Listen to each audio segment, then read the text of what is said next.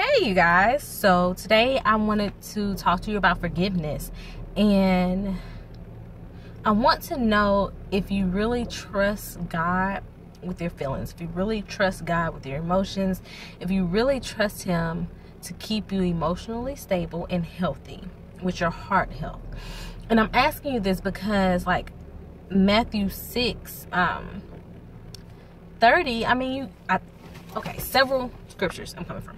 Matthew 6:30, Matthew 18 through 35, Matthew 6:14 through 15. This is all about forgiveness and how Christ wants us to extend that forgiveness to others so that He can reciprocate that forgiveness to us.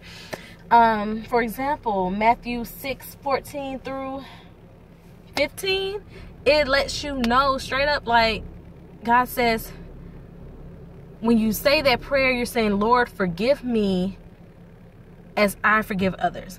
Now, if you're asking God to forgive you as you forgive others, you have to really follow through with that. Because if you really have harbored something in your heart against your brother, and then you turn around and try and seek forgiveness from God, which we offend Him on so many different levels, then our brother can ever offend us.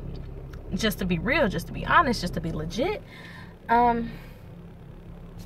does that really work out for us if we are constantly in turmoil with our brother, but yet we want to be at peace with God, when one of His greatest commandments is to love your brother and your neighbor as yourself? And so you don't want to be in turmoil with yourself, so why would you want to continue in turmoil with your brother or sister? Like hatred, I feel like hatred and pain and sickness, all of that, grief, jealousy, envy, all of that becomes an idol. Because and I can tell you why.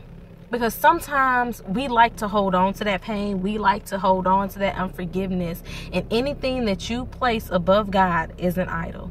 In the moment that you decide in your mind that somebody is not worth your forgiveness, you're placing that above God. Because God is all about forgiveness. He is all about grace. He is all about love.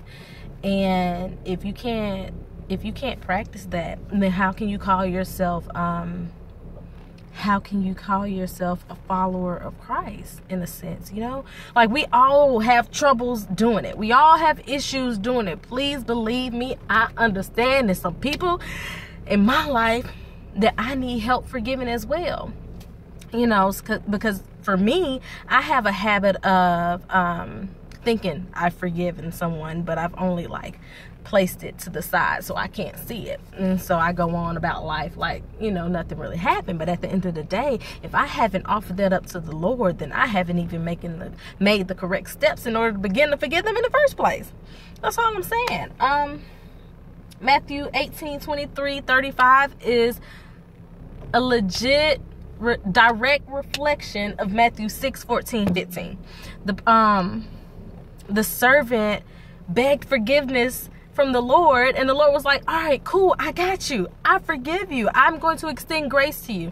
And then the servant turned around to another co-worker, for lack of a better word, because I'm summarizing right now, but I'm giving you these scriptures so that you can go and read it yourself. Do not just depend upon my word that I'm giving you today. Turns around to his coworker and say, well, you owe me X amount of money and I'm finna send you to jail because you need to pay me. And so all the other coworkers is like, but didn't the Lord just forgive you for the same thing that you're holding against your brother? And so the Lord found out about it and was like, you know what? Since you can't exercise the same grace that I gave to you, then you have to, you have to deal with the punishment. You have to deal with the consequences. And so the last thing we ever want to do is have to deal with consequences from disobeying God.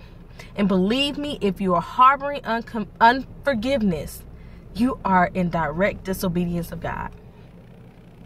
And that's not a fun place to be. Trust me, I understand. I know. We all in this boat together. We all know it's hard to forgive.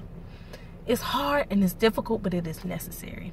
So I want to encourage you guys to do a heart check and to make sure that you aren't harboring anything against anybody. And if you can't you know, see it consciously, ask God to reveal your heart. Ask him to say, God, if I'm harboring anything against somebody, please reveal it to me. Please remove it. Ask him for the help to do it, because we can't do it on our own. Y'all have a blessed day. Love you.